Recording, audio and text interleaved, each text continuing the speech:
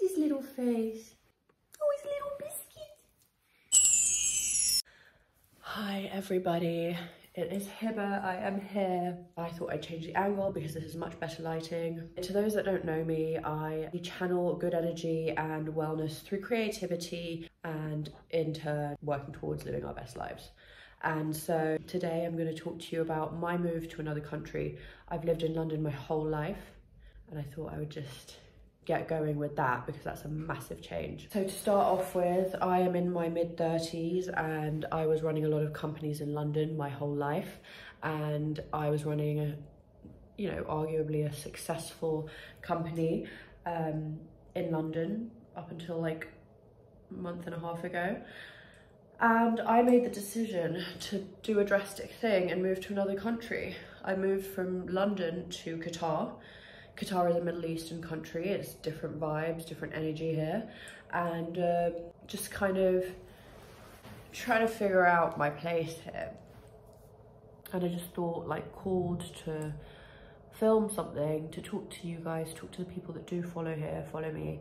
And basically I want to kind of try and record more of that journey transitioning into a new country, but also my wellness journey, not only for me, but for others that might be on their journey to, well, I'm using the word journey a lot, just on their path towards just bettering their lives. I've lost the cat, I don't know where the cat's gone. I noticed with the change of the move, things that I noticed was like a lot of crippling anxiety kind of stopping me from wanting to do things because I had a routine in London and I don't have a routine yet here. I ended my business pretty much, give or take. To those that do know me, I have a subscription box, a self-care wellness subscription box company that I ran for 4 years and really got people through the hard times in the last few years.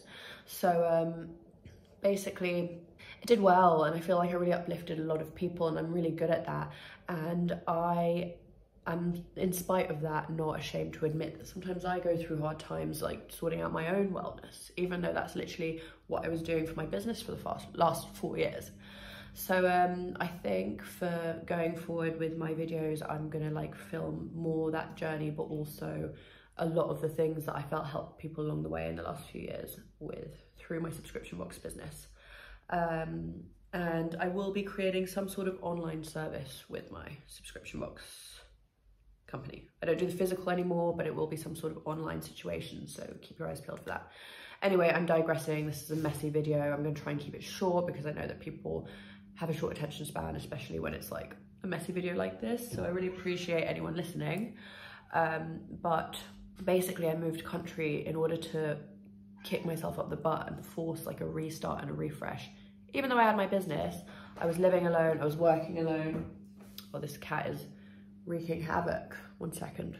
It's a she, not a he, actually. You're so cute though. Animals are so healing. I don't think there's anything more healing than a little cute, fluffy little baby. Cute little fluffy baby. But yeah, so I wanted to restart, a refresh. I wanted to kind of like, I don't know, just force myself, kick up the butt. But that was a real big shock to my system. I'm like making new friends, I'm figuring out like my dating life. It's kind of like everything reset. And I'm in my mid-30s and it's scary. And on my move here, it wasn't the easiest move. The airport took a lot of my personal belongings because they said I had too much stuff, and it was like a situation of like, even my ring light, my brand new ring light that I didn't even use once, that got taken. They made me throw bin bags on my clothes, brand new Vans, shoes, like just a lot of waste, you know what I mean? And that was Qatar Airways, and I just thought that they were like a better airline, but they really made my life difficult when I was moving. And then I made friends with a girl on the aeroplane, and so my first 2 weeks in Qatar was just beautiful because I hung out with the girl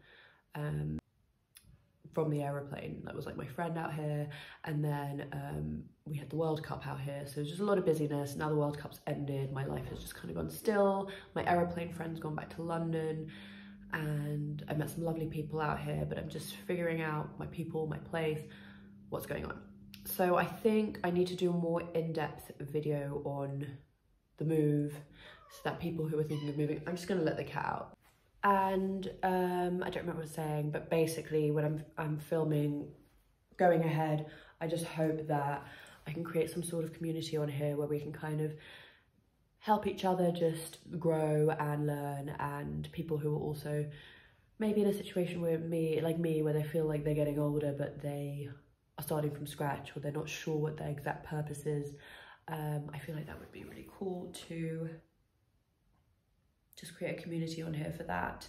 And I'm going to be providing like all my vegan recipes. I'm really passionate about veganism, and all my creative things I do, I'm going to give you business ideas because that's what I'm really good at.